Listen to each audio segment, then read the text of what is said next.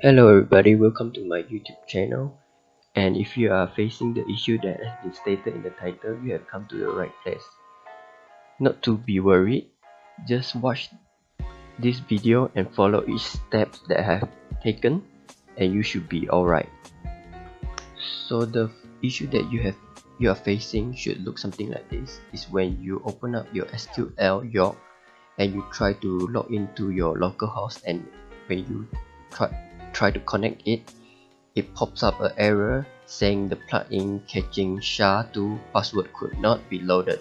The specified module could not be found. So the reason why you are facing this issue right now is because when you install MySQL installer, you have chosen the authentication method of the option use strong password encryption for authentication instead of the option use legacy authentication method. So this is a common mistake, so not to be worried, we are going to fix it right now. Okay, if you are freaking out right now, don't be. So this is the first step. First, you go to the path that has been shown in the video, and later on I'll put one in the description. In your file explorer, just find the file name my.ini.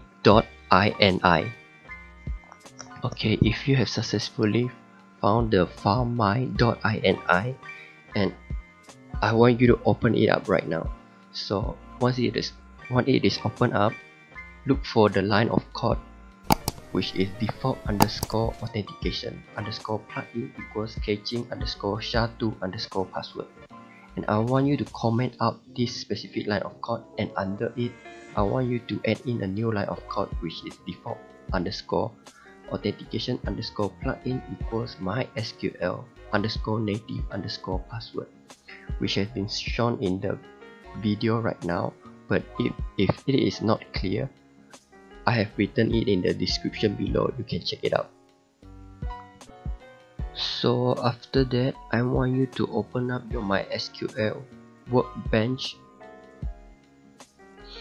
After opening it up, I want you to log into your localhost using the password you have set when you install MySQL installer. Once it is opened up, you will see a blank space where you can type in your query.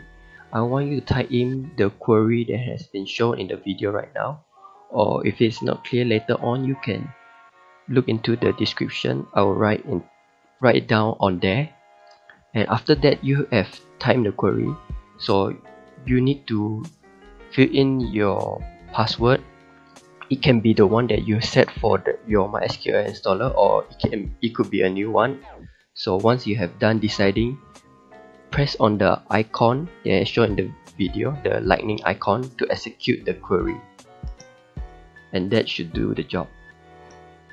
Now once you have done that, open up your SQLyog. So now we would like to try whether it works, whether it will connect to our localhost. So open up a new connection, fill in your credential, your localhost, your password. It could be the password that you have created while you install MySQL installer, or the new one that has been entered in the query and you have executed it. So put in all your credentials and test connection. If you have successfully connected to your localhost, congratulations. If unfortunately you did not, please comment out the errors in the comment section below. I'll look into it and hopefully I'll find a solution and reply your queries.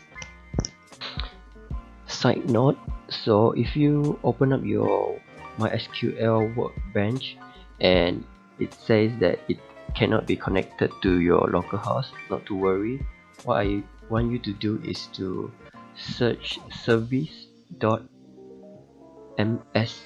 on your search window and open it up. Once it open it up, you'll be seeing something like this in this video right now. So look for MySQL and make sure that it's running. If it's running, disable it and rerun it again. If it's not running, make sure that it's running. Okay, I hope you enjoyed this video. Please like and subscribe for more. Peace out.